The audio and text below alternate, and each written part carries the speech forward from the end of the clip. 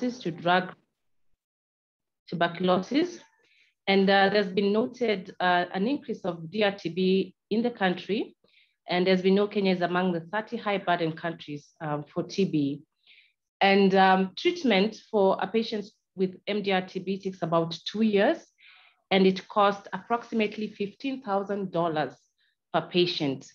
So today I have the pleasure of introducing the facilitator for today, Dr. Wachira, who will be shedding more light on MDR-TB and how we can optimize care for our patients. Dr. Wachira is a Senior Technical Advisor, TB, working with CHS. He works closely with the National TB Program, and he has a wealth of experience in both clinical and programmatic management of tuberculosis. So it is a great pleasure to welcome Dr. Wachira. Karibu sana daktari. Thank you, Dr. Tabitha, and thank you to the KNH team for sending me this invite. I am honored to be here with you to present on how to optimize quality of care for DRTB. For those who've never handled a DRTB patient, I think the information that Dr. Tabitha has given is a good beginning point for us, because she has outlined the key challenges with DRTB, one being making the diagnosis, and two, providing quality care so that we have optimum treatment outcomes at the end of treatment. So as a country, we do have a lot of DRTB, but as a consequence of the good work that has been going on in Kenya since 2011, when DRTB treatment was decentralized from Kenyatta to all facilities in all 47 counties, and the introduction of new tools, Kenya in 2020 was actually delisted from among the high burden DRTB countries by the WHO. And this is a good thing for the country, because it means that we have put measures in place to adequately identify people with DRTB in the community and also provide care. So what is the current focus of care is, one, improving the quality of care that we are giving, and two, providing differentiated care for DRTB based on the profile of the patients that we have. So maybe I'll just request that the presentation be put up for me to begin. Yeah, so my presentation did not focus on a lot of the case finding challenges, although we do know that Kenya is only detecting about 23% of all incident DRTB cases each year. And this is data from as recently as last year. However, despite this gap, we do know that the main challenge is access to drug susceptibility testing.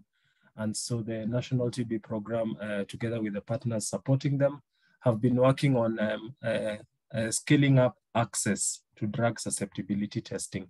That I will do a very brief 2 slides at the end of this presentation, just to show the team what is in the current guidelines and what does it mean for DRTB care. But for now, I want us to go quickly into the outline, where we look at what quality of care is defined as, both to the patient and to the health worker, and then looking at what is the reality for a DRTB patient. I want us to move away from what we know as healthcare workers to what the journey that a DRTB patient actually takes from when we give a diagnosis of DRTB to the point where we complete treatment. And then we look at a few proposals for how to optimize quality of care. And then we conclude this presentation. And I want to take as little time as possible on the presentation so that we have adequate time for discussion and questions. Next. Yeah, so for a DRTB patient, the reality is, despite all the interventions that we put in place as stakeholders, and this include the national program partners, development organizations and agencies, and the frontline health workers providing care. Despite all that intervention, our patients still have challenges accessing diagnosis. So we have a lot of delays before we make a diagnosis of DRTB. And these delays could be as a result of inadequate surveillance, in that the health worker may not be very clear on who are the high-risk groups for DRTB, so that they actually do surveillance for it. Or secondly, as is the case currently, where there is a challenge in commodity supplies, meaning that we are not able to do surveillance for DRTB as we would like to. Thirdly, the poor index of suspicion for TB. And this is an area where we are really working with KNH to try and improve. Being a referral facility, a lot of the patients who come to KNH have already been seen at previous health facilities. And unfortunately, a lot of the diagnosis of TB in Nairobi is actually made at Kenyatta National Hospital, which shows a failure in the primary healthcare structures to diagnose TB, as well as the lower levels of healthcare service delivery to be able to detect and diagnose people with TB. The second delay is treatment. So once we make a diagnosis of drug-resistant TB, on average, it takes about 2 weeks before we can initiate treatment, as we are preparing the patient and ordering the medicines. And due to this delay, we have a lot of losses within the health system, where someone is diagnosed with DRTB, but as the health system is preparing to initiate them on treatment, the patient actually disappears. The third issue is that there are a lot of challenges in management of DRTB. For the patient, they take a lot of pills. For injectable-free regimen, I know we have reduced the number of pills as compared to previous regimens. However, it still means that a patient is taking a minimum of about 5 to 6 tablets each day for a period of 18 months, which is a challenge. And then these drugs are associated with a lot of adverse drug reactions, ranging from mild drug reactions to life-threatening adverse drug reactions. The fourth reality for our patient is that our healthcare workers, ourselves, we have a very, very negative attitude towards people who are suffering from drug-resistant tuberculosis. So honestly speaking, anytime you diagnose a DRTB case in a medical ward, the first instinct is to discharge that patient for care in the TB clinic. Remember, this patient is still requiring medical attention while in the ward, and that's the reason that they were there to begin with. So that attitude actually causes a lot of mental health challenges to our patients, which leads to our fifth reality, the issues surrounding the patients. One, psychosocial issues. We've had instances where patients have lost their families. Ladies have been divorced as a result of having drug-resistant TB in Kenya. And this is in the last few years. This is not something very old. Loss of income, where once you're diagnosed with DRTB, what it means is that you cannot continue working for a period until you are no longer infectious. And what that means for a breadwinner is that the family is likely to starve or have challenges accessing their daily needs. This will lead to issues with adherence and can also lead to loss of relationship again. As a sole breadwinner, these are the challenges and these are the issues. And this is not an exhaustive list. It goes on and on and on. So as health workers, we need to be cognizant that this is what our patients go through when we make a diagnosis of DRTB. Next.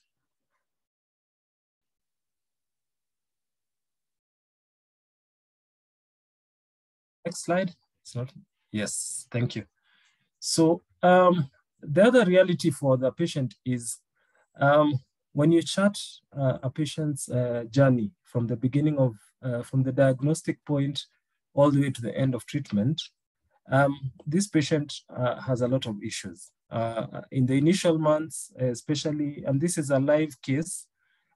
This is a case that was for a patient in Zimbabwe, and it was taken in 2016. And I've borrowed this from the union. I need to mention that. So for this patient, they looked at a whole cohort. There are patients with MDR-TB, and they're also co-infected with ART. Now, when you look at the chart itself, the x-axis looks at the period in months, and the blocks there are the medicines that the patient is accessing at a particular month.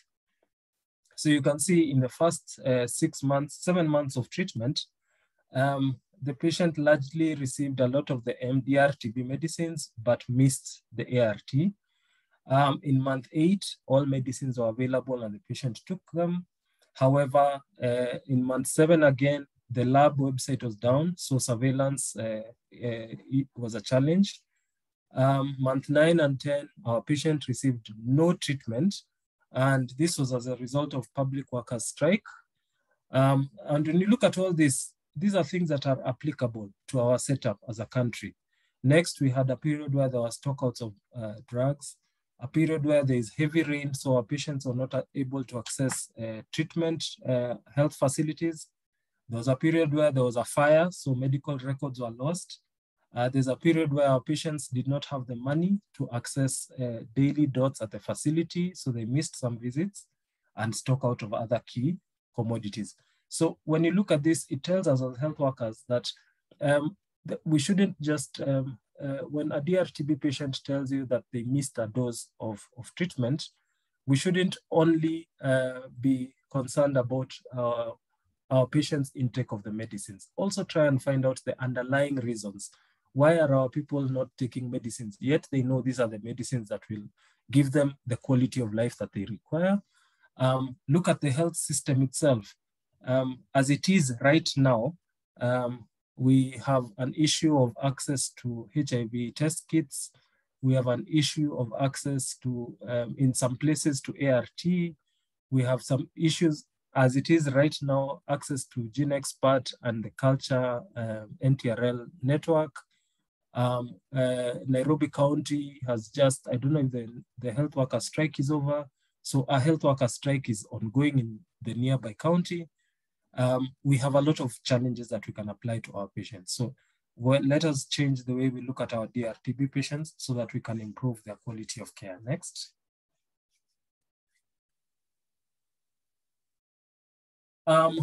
Again, for the DRTB outcomes, when you're looking at what is likely to impact a patient to not have a positive outcome, you can break them down into social and economic factors, poverty, patients without social support, patients who have unstable living circumstances, such as those living in the streets, the homeless, and people who have abused substances. Issues around stigma and people's beliefs about TB and its treatment also affect outcomes, where we've had cases where some people stopped taking DRTB treatment because they were told that DRTB is caused by witchcraft. And this is in Nairobi. So it tells you that this is an issue. Social and economic factors actually come in to, in a large way, contribute to either your patients having good outcomes or poor outcomes.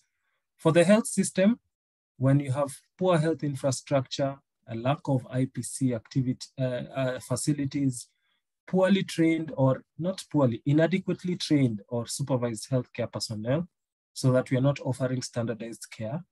People who have poor relationship with patients, so patients are not willing to open up and tell us what are the issues that they're having, and inadequate engagement of the communities in providing support to patients at community level. For the patient themselves, issues around stigma and issues around inadequate knowledge about TB. And for therapy-related, treatment-related factors, remember, this is a long treatment duration. We are currently using a period of 18 months for MDR-RR treatment, where they take a lot of pills, which have a lot of associated drug reactions, all this leading to poor treatment outcomes at the end, unless mitigated. Next slide. So what do we need to do? We've looked at the reality and the challenges that our patients face. So for us to address the first gap where we talked about inadequate access to surveillance, one, we need to make sure that we are preventing the emergence of drug resistance. And in the previous webinars, we've been looking at drug-susceptible TB. There's a statement that I like to use anytime I'm doing a session on DRTB. The best time to treat DRTB is when it's still DSTB, because majority of our drug-resistant TB patients actually begin the journey as drug-susceptible TB patients. So when we do this, we will have DSTB with treatment success. The second way to prevent drug resistance is to strengthen adherence to the drug-susceptible TB medicines. So all our patients who are lost to follow-up, we need to be very keen to follow them up and ensure that we bring them back to care and they don't miss the treatment as prescribed. Finally, the education and the counseling of TB patients will go a long way to minimize the risk of transmission and prevent propagation of drug resistance. I will remove the first two because that does not come in directly. However, the aim of treatment is to cure the patient and minimize the risk of death. So this is the first part of when you're talking about providing quality for DRTB. One is to treat DSTB well, to provide adequate education to our drug-susceptible TB patients, and also equip the health workers to be able to provide standardized, high-quality treatment. Next slide.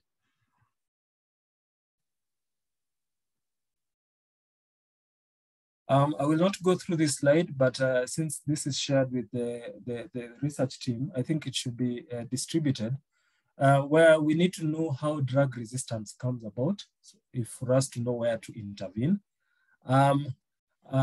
Along these cascades, both for acquired drug resistance and primary drug resistance, you can see at the bottom of that slide, there's a box titled Factors that can prevent transmission or progression.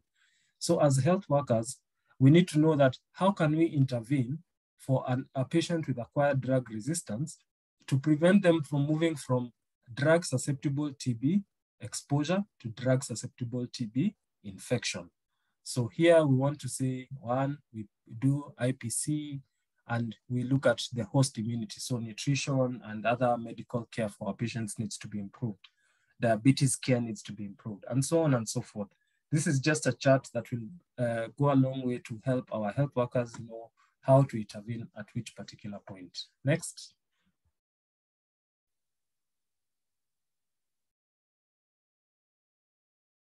Secondly, to provide quality of DRTB care, we need to provide timely diagnosis of drug-resistant TB.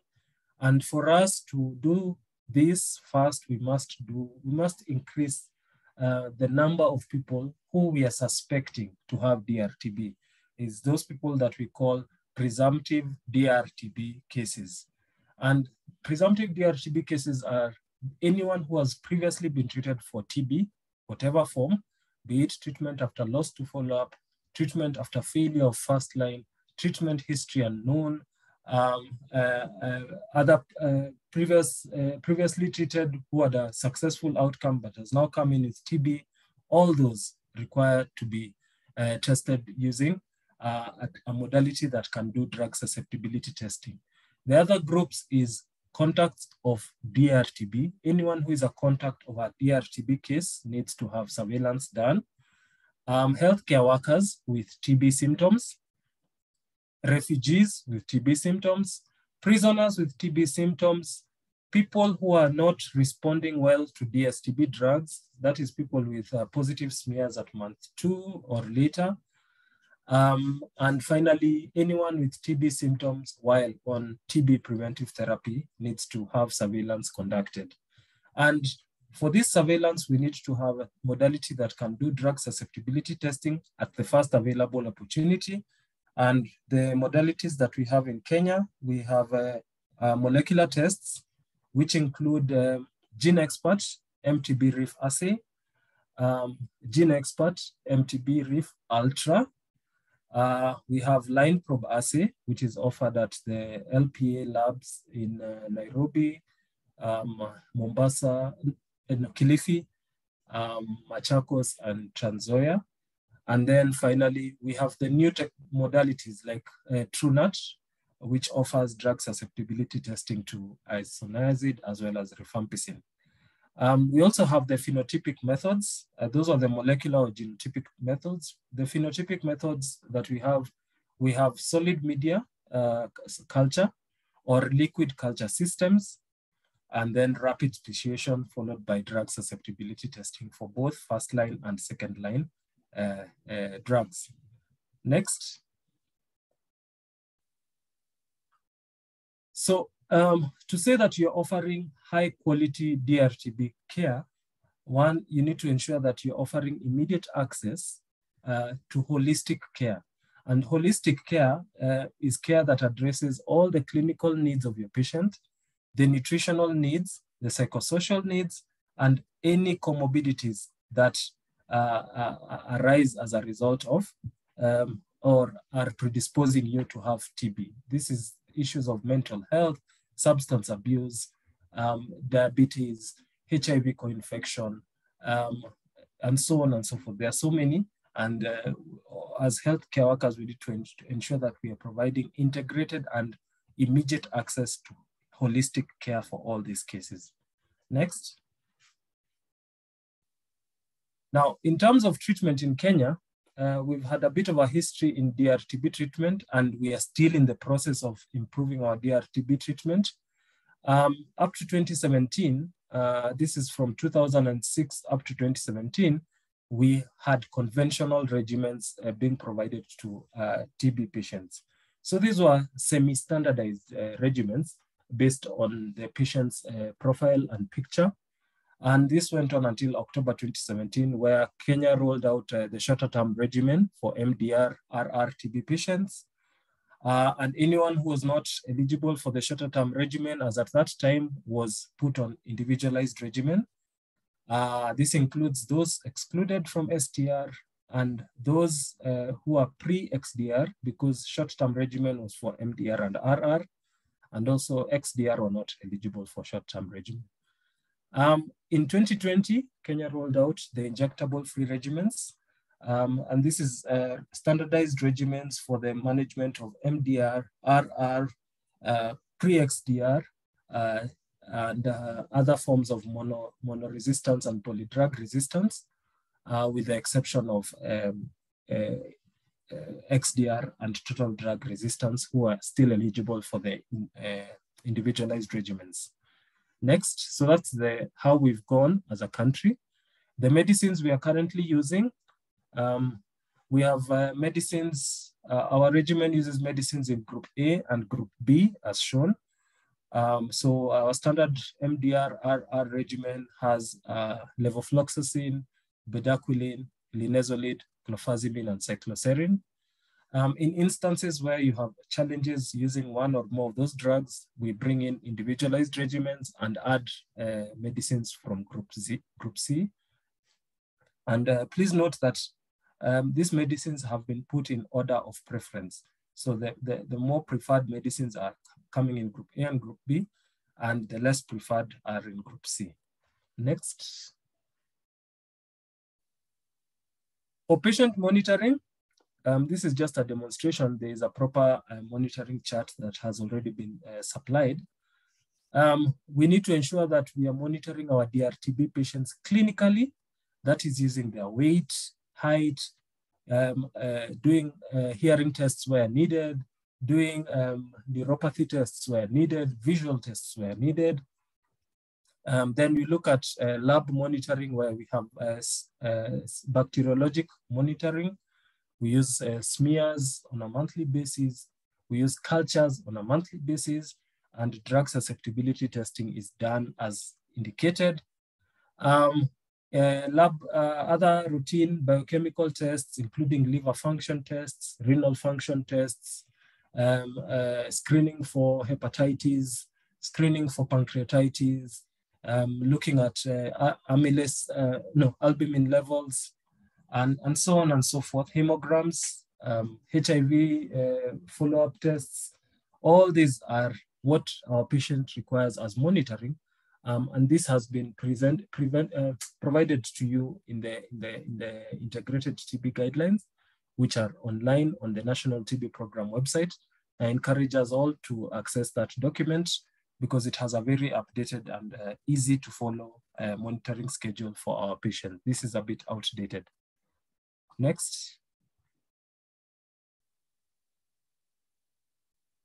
Yeah, the other aspect of quality of care is screening and management of adverse drug reactions.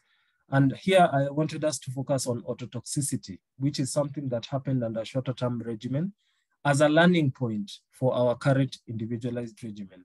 So under the shorter term regimen, we had about 33% of our patients reporting hearing loss.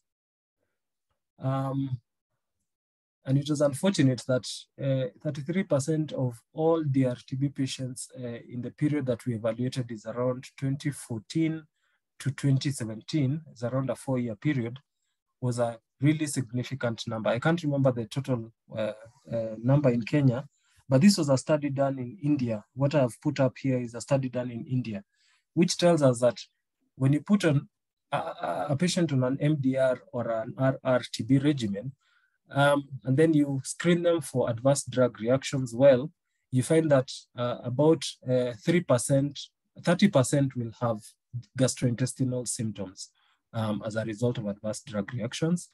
And then other adverse drug reactions, arthralgia, psychosis, liver damage, neuropathies, vertigo, menstrual irregularities, tendinitis, hypothyroidism follow.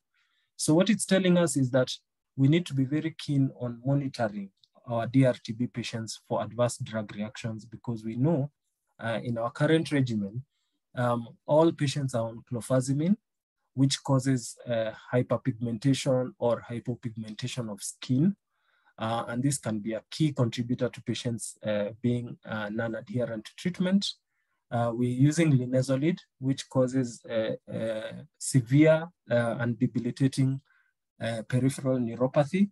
It also causes bone marrow suppression.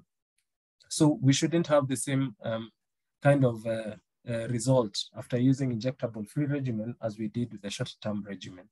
Next.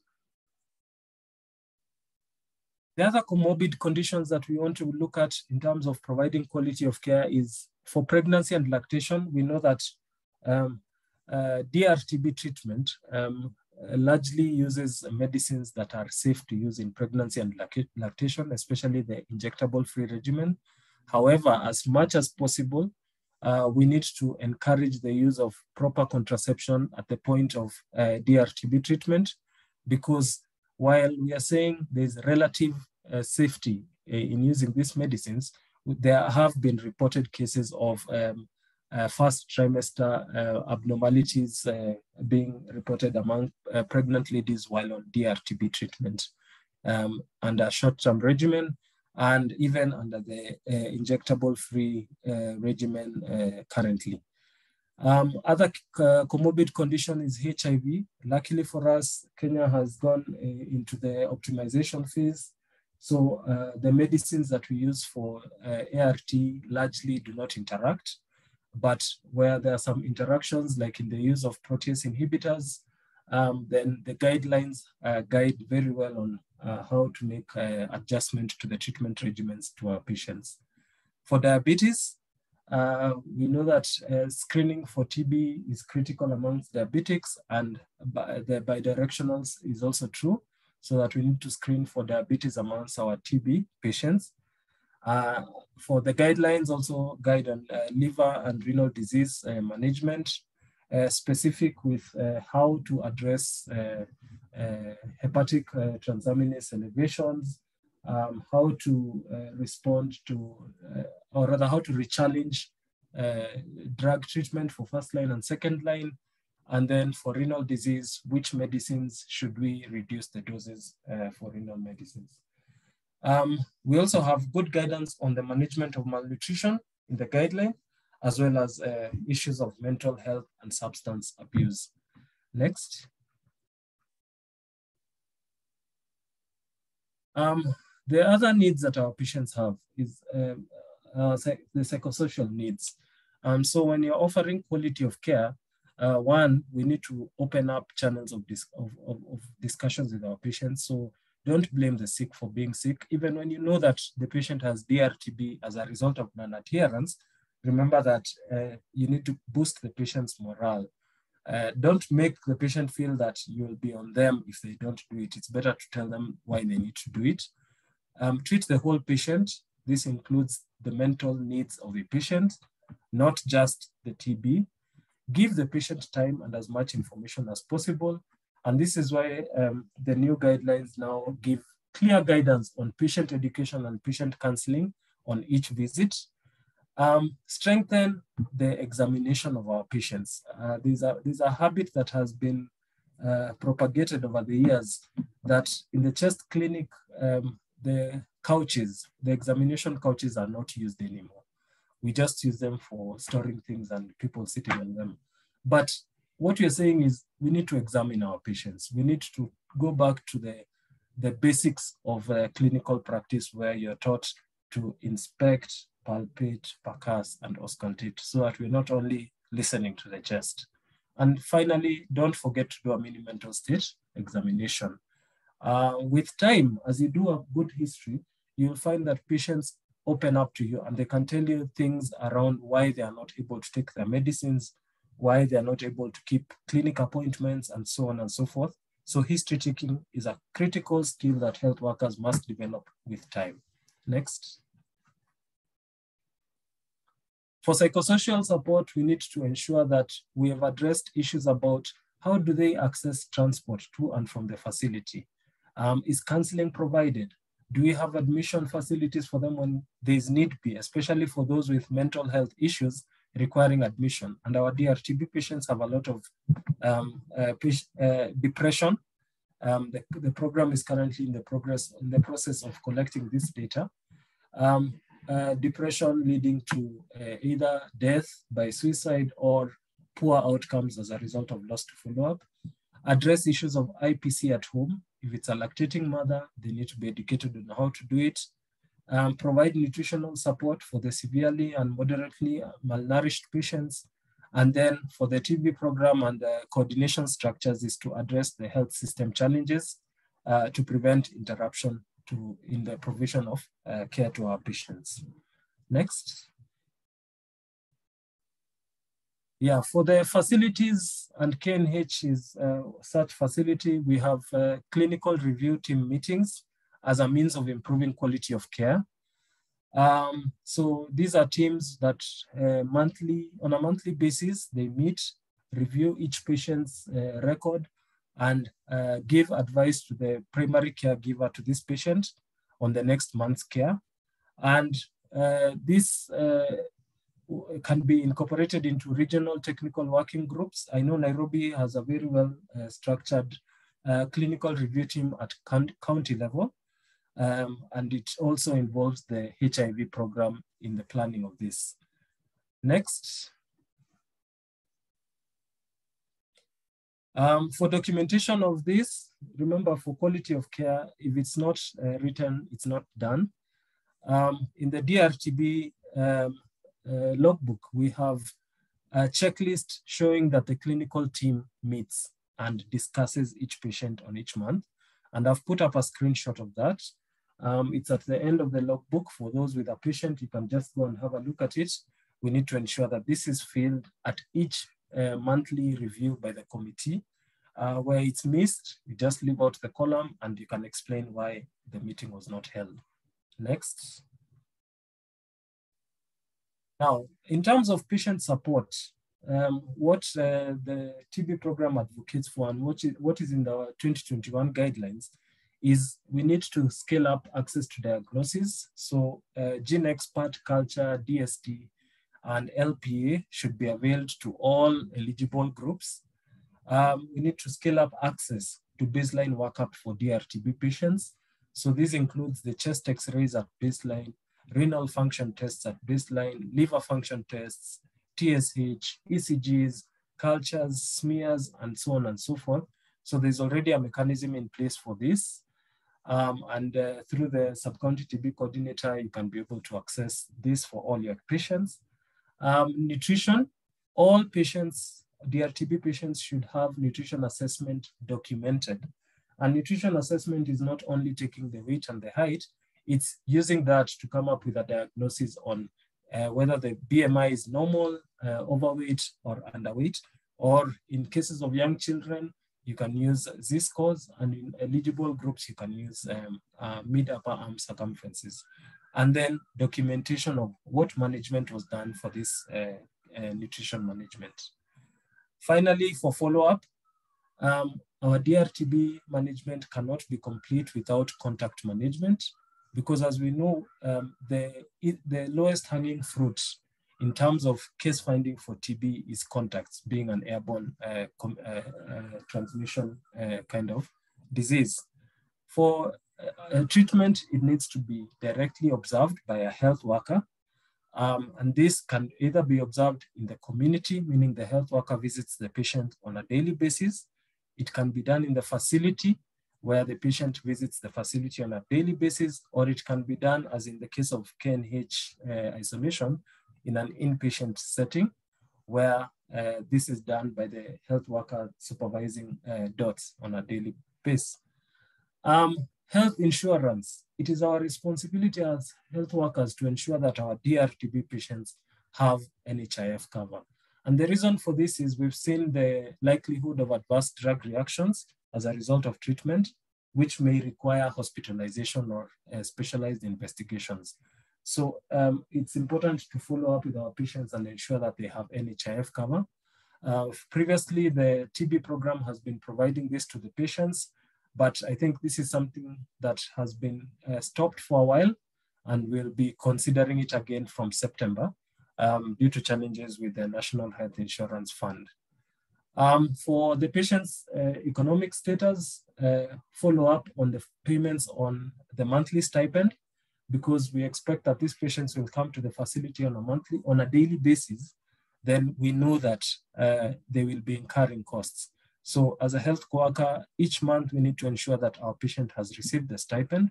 And if not, we work with our sub-county coordinators to ensure that AMREF, who is the recipient of these funds, has gotten the report that a patient has not been paid at a certain particular month. Quality of care, again, follow-up of cultures and smears, ECG, very critical, especially since we're using new drugs, bedaquiline, delamanid, and repurposed drugs like clofazimine, and any other lab work that may be required. This morning, I've had a case where we are suspecting a patient to have acute pancreatitis with associated bleeding tendency. So this is a patient who requires more specialized investigation. And all this is available to our DRTB patient at no cost to them, as long as the SCTNC is aware and has gotten approval for them. So let's work with our TB coordinators to ensure we are providing quality follow-up in terms of the lab. Finally, on drug safety, it is our responsibility as health workers to not only identify adverse drug reactions, but to manage them and then report them to the TB program as well as the Pharmacy and Poisons Board. And I think this is a topic for another webinar, where we go through what are the possible adverse drug reactions, how do you identify, how do you manage, and then how do you report them for further action at national level. Next. Oh, that was my last slide. So let's work together to do something, do more, do better with the few resources that we have. Thank you for inviting me to give this presentation. I'm open to any questions that may come up, and I hand back to Dr. Tabitha. Thank you so much, Dr. Wachira, for that elaborate and well-articulated presentation. Judging from the questions that are coming in, it was much needed and very timely. I will just summarize your presentation. Started with selling as a good news that DRTB care in Kenya was decentralized a few years back. And as a result, Kenya was moved from the 30 high burden DRTB countries. However, we remain in the list for the 30 high burden DSTB countries. At the core of DRTB prevention and surveillance is one timely and appropriate and complete management of DSTB, as well as timely diagnosis of DRTB by doing surveillance for the high-risk groups, which include those who have been previously treated, contacts of DRTB, healthcare workers, refugees, and those who are poorly responding to DSTB. Thank you so much, Dr. Now, there are a few questions. The first question is kindly differentiate between DRTB and XDRTB. Back to you, Dr. Thank you. So I apologize that I didn't go into the basic sciences behind DRTB. I think we can organize another session, we can have that. DRTB, drug-resistant TB, is classified in many ways. So you can classify it by the pattern of resistance. And under the pattern of resistance, you can classify it as either monoresistant TB, which is TB that is resistant to any of the first-line drugs except rifampicin. The second category is MDR-TB. Multi-drug resistant TB is that is resistant to both rifampicin and isoniazid. We have rifampicin resistant TB by itself. We have pre-XDR TB, and this is any multi-drug resistant TB case that has further resistance to fluoroquinolone. And this is the new 2021 definition for pre-XDR TB. And for XDR TB is any MDR who has documented resistance to any of the group A drugs used in the second line treatment. So this includes bedaquiline, levofloxacin, moxifloxacin, and linezolid. So that is the new classification based on resistance pattern. And I think I can share some, as I'm sharing these slides with you, Tabitha, I can also share a slide on the revised classification of DRTB so that the participants also have it with them. Maybe I can move on to the next on chat so yes, that we address them. Please do so. There's someone who is not named anonymous who says, not a question as such, but an area of concern. A patient under palliative care on CA esophagus recently died of MDR. How can one suspect it on physical examination? Now, that is a very specific question. And what we are saying is we need to have a very high index of suspicion for TB, even in cases where you might have another diagnosis. Because having CA esophagus does not mean you cannot have TB. So what it means is you may not differentiate on physical examination, but based on history, ideally there will be additional symptoms from what the patient had. Remember, CA esophagus will have fever just like TB, will have weight loss just like TB. However, the primary symptoms will be localized symptoms in the throat or on the esophagus. So the patient will have complaints of difficulty swallowing and so on and so forth. But with TB, it will come like other new symptoms, respiratory symptoms. So our history is critical here. And then secondly, using imaging at the right time so that we are able to access proper imaging, be it a CT scan, be it an MRI where it is needed, and we are able to identify these cases early. We also have in our guidelines a chapter on palliative care for patients with terminal illnesses. So you find that you have a CA esophagus patient who has MDR TB, then really it is not advocated for you to put the patient on treatment for MDR TB, because in as much as you'll treat the TB, you're unlikely to improve the quality of life for this patient because of the terminal condition that they're currently having. So this is a discussion that can be had by the clinical team and handled on a case-by-case basis. Then Elikana writes, how should I treat a patient who was INH resistant, having treated him for 2 months, but culture results came back as rifampicin heteroresistance? So Elikana, now you have what is called a management decision to make. So if you treated for 2 months for INH monoresistant, then at this point you cannot just introduce any new medicines, because you will have to change 2 or more of the medicines. in your regimen. And anytime you have to change 2 or more medicines in a regimen, what that means is that you need to declare treatment failure for the current INH monoresistance treatment. And then you have your new classification as an RR-MDR TB patient who is previously treated. So that's how you'll handle that patient. The RR regimen is very different from that for isoniazid monoresistance, so you cannot continue with the same regimen as isoniazid mono. Franklin, do anti-TBs interfere with breastfeeding? What I'm getting from that question is, do anti-TBs, is breastfeeding contraindicated when you're on anti-TB treatment? And the answer is no.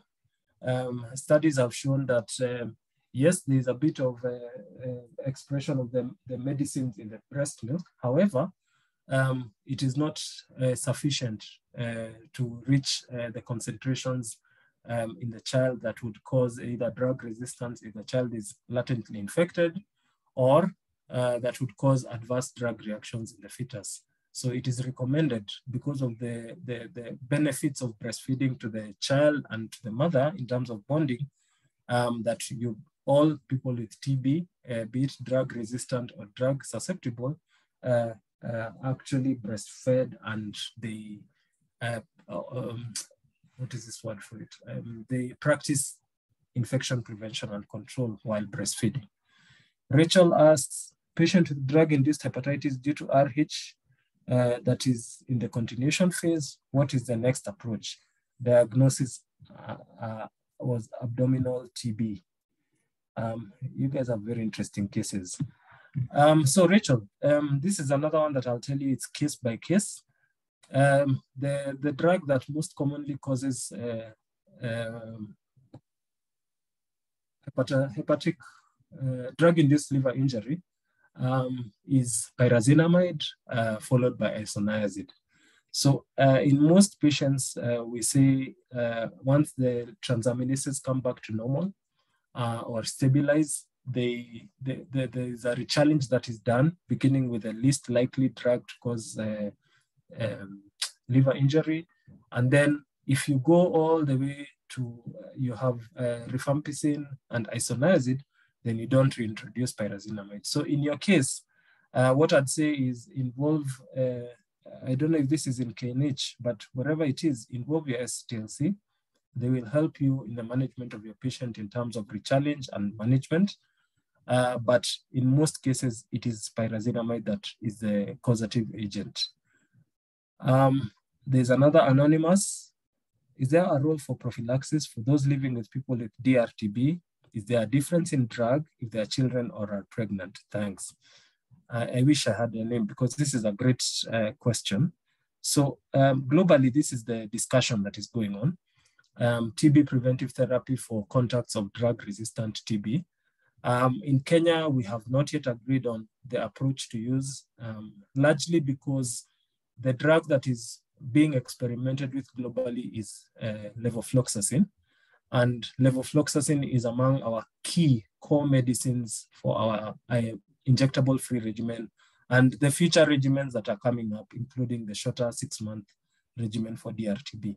So we would not be willing to use levofloxacin for prevention, Kenya being such a high burden country for TB. So we are yet to make a decision on the direction that Kenya will take, and it's likely to be a decision that will be taken under the next strategic plan, which will be developed in the next year.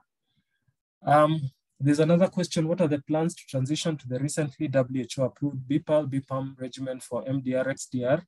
Again, I wish there was a name attached to this question, because this is one of the things that I really wanted to get feedback on. There was a conference held in South Africa about 2 weeks ago, where the country was represented by our DRTB focal person. And Kenya has agreed to transition to the shorter all oral regimens, that is bedaquiline, pretomanid, and levofloxacin, and another one with moxifloxacin as an addition. What is the current state is that the committee of experts at national level will be meeting at the end of this month, to finalize on selection of regimens and development of a roadmap for the scale up, for the rollout of the new regiments. So this is a work in progress, and Kenyatta is, as always, will be greatly involved in the policy development process, since you have a lot of experts with you. There's another one on also in patients with DRTB undergoing aerosolizing procedures like EGD, what mechanisms can be put in place to prevent transmission to healthcare workers besides the use of face masks? So it depends on where this is being done. There are some facilities that have negative pressure rooms, so it's encouraged to do such procedures in negative pressure rooms. But since most facilities are not able to do that, especially during endoscopy and bronchoscopy, because bronchoscopy is one of the single most greatest contributor to aerosol development. So we just stress on physical protection using the masks or respirators. Second, environmental controls, making sure that these rooms either have adequate ventilation or have ultraviolet germicidal irradiation, and so on and so forth. So this is not something that I can respond to, but the mechanisms are varied, and it depends on the IPC committee and the resources available to the facility. I see Annette, thank you. Ibrahim, on baseline workup, since we are using linezolid in our regimen, can we add eye assessment? Yes, Ibrahim, you're absolutely correct. Not only can we actually have, and that's why I encouraged you to go to the guideline and get the correct monitoring schedule, because as part of baseline workup, there includes issues of substance screening, it includes issues of mental health assessment, it includes issues of peripheral neuropathy screening and visual testing, so that our patients receive the full quality of care. Eda asks, are anti-TBs teratogenic? Well, it depends. It depends on the class of medicines. A lot of the medicines that we dropped when we brought on the injectable-free regimen are class C and above, so they are considered relatively safe for use. However, it's not 100%. So we require the reports that come from health workers on reported instances of teratogenicity when patients were using these medicines. Remember, a lot of the drugs we're using now are new drugs. New meaning they were not used previously for treating TB. So we also have repurposed drugs which were used for treating other conditions, like clofazimine was used for treating leprosy. Linezolid for a long time has been used for treating resistant bacteria in the intensive care units. So these are drugs that we are yet to learn their toxicity profiles, especially as related to teratogenicity. So we need more information from you, and I'm encouraging health workers to report any adverse drug reactions or adverse events that you experience while on this treatment. If patients are resistant to fluoroquinolones, this is from Sylvester, what is the next step in their management? So it depends on the drug susceptibility testing. So this will be handled on a case-by-case basis, but if they become quinolone resistance, then we can use a combination of bedaquiline and delamanid in their regimen, and we leave out the quinolone, that is levofloxacin or moxifloxacin. This again will be on a case-by-case basis. And what is the optimal duration, again from Sylvester, duration of therapy for MDR-TB? In terms of the programmatic organization of DRTB in Kenya, we have a standardized regimen duration, which is 18 months. And this 18 months, the basis is that for any DRTB case to be cured without a relapse, you need to have 15 months of continuation therapy from continuation phase from the point of conversion. And I know this is a very complicated statement I'm making, but this is a statement that is qualified very well in our guideline. So it means that since we're using a regimen that has been shown to convert within the first month or two, then for MDR-RR, the minimum duration of treatment should be about 17 months. So we usually just put it standard at 18 months for anyone who might convert after month 2, but we don't ever foresee a case where a patient will convert after month 2.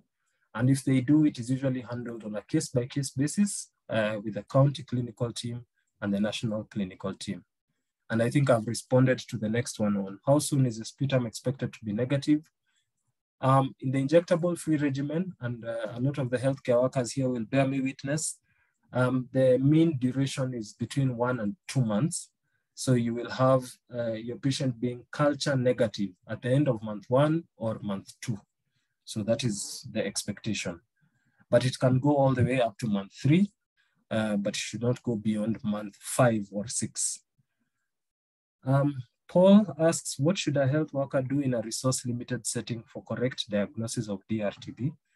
And this is a very important question because we are not all working in resource competent settings. There are people who have serious challenges even accessing smear microscopy. So Paul, if you just follow the diagnostic algorithm that has been prepared and shared with the facilities, you'll note that we put emphasis on GeneXpert as the first test of choice. In instances where you have access to microscopy only, you do your microscopy and you send a sample for GeneXpert through sample referral.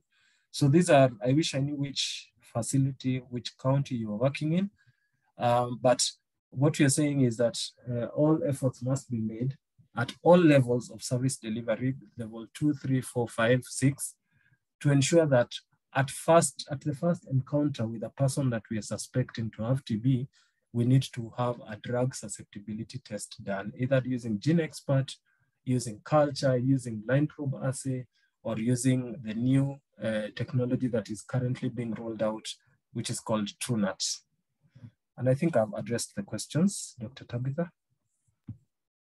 Yeah, thank you so much, Dr. Wachira. There are 2 more questions that were shared in the chat.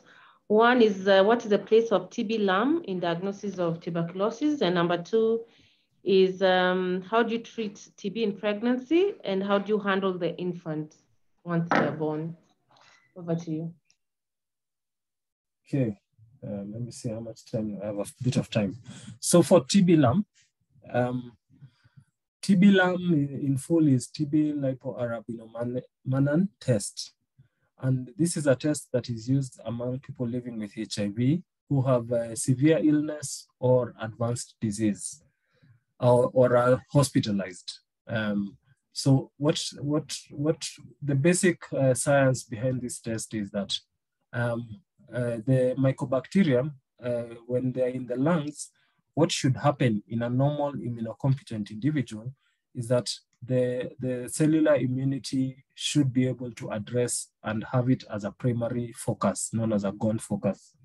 However, in people living with HIV, the cellular immunity is weakened.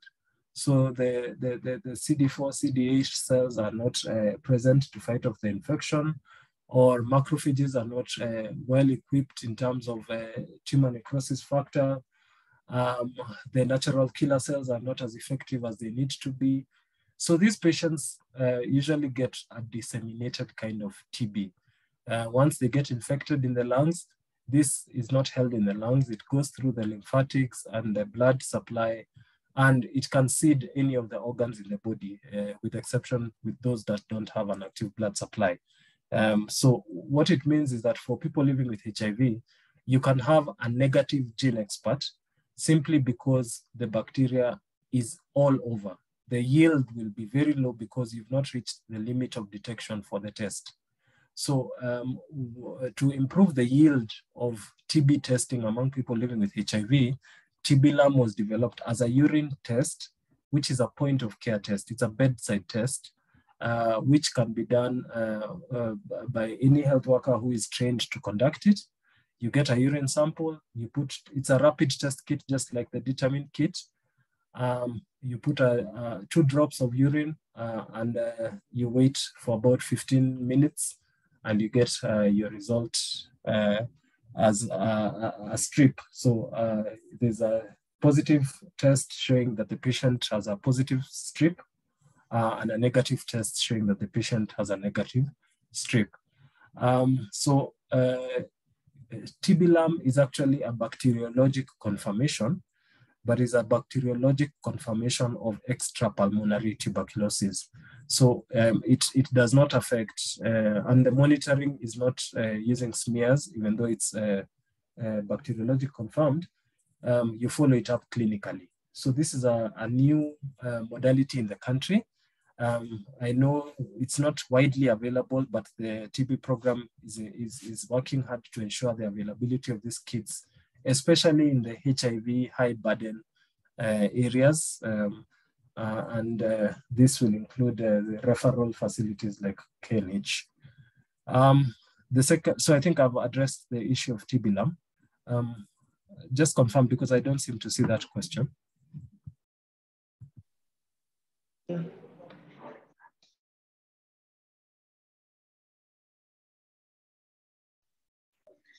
Can you hear me, Dr. Washira? Yes, I can hear you now. Yes, you have answered the question. It was shared on the chat. The next one was on? The next question was regarding treatment of TB in pregnancy, and if we treat the baby or give prophylaxis to the child. I think for the treatment in pregnancy, I spoke during my presentation. What I left out was how to handle a baby born of a mother who is newly diagnosed with TB. We do know that TB can be transmitted transplacentally. So during pregnancy, the bacteria can actually access the fetal circulation and cause TB within the in utero. However, this is something that's not very common, but it does happen, and it's good for us to know. The first thing that you can do to identify this is to evaluate the placenta at birth. And we are looking at the mass of the placenta. When you have TB in pregnancy, your placenta is a lot more bulky than the normal. I can't remember the values, but I do know that some midwives here have that competence and they know how to do it. The second thing is to look for calcifications, because remember, as the placenta is enlarging, the blood supply is not increasing. So the areas that are watershed areas where they're not well served by blood supply, they start to die off, and then you get calcifications towards the end of pregnancy. So when you get that, then that is a clear indication that your child could be infected with TB. So for the child, what you'll do is you'll monitor for weight loss in the initial days, and you'll monitor for fever. And if any of those are there, then you can make a diagnosis of TB in a neonate and you begin treatment. Again, this is not, I'm not giving you 100% of the information because this is a whole other topic by itself. However, the pediatrician should be involved as well as the TB coordinator so that we take all the aspects into consideration. Now, for those children who you don't confirm exposure or infection to TB, but the mother still has diagnosed TB in pregnancy, then you don't give BCG. And what you do instead is you give TB preventive therapy to the infant for a period of 6 months. What we've been using is isoniazid preventive therapy.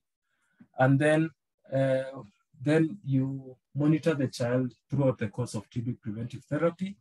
And if they complete TB preventive therapy for 6 months without developing any TB symptoms, then you can give BCG 2 weeks after the conclusion of TB preventive therapy. So BCG is usually suspended for any exposed or infected infant until either you complete treatment or you complete preventive therapy for this child. And again, this is another area that we have clarified in the guidelines, and there's a very clear flow chart on how to handle a child born of a TB-infected mother. Over to you.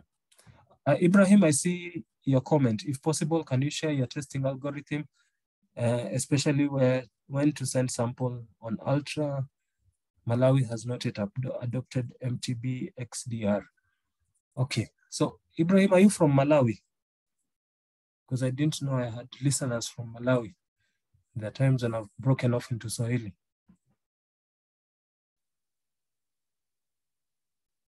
Maybe we'll discuss this with Tabitha, and I will share the algorithm with KNH so that every participant can have access to it, because this is a public document. That is well noted, Daktari. The webinar is opened to healthcare workers outside Kenyatta as well. So we have healthcare workers from all over the country and beyond. So thank you so much, Dr. Wachira, for that great presentation.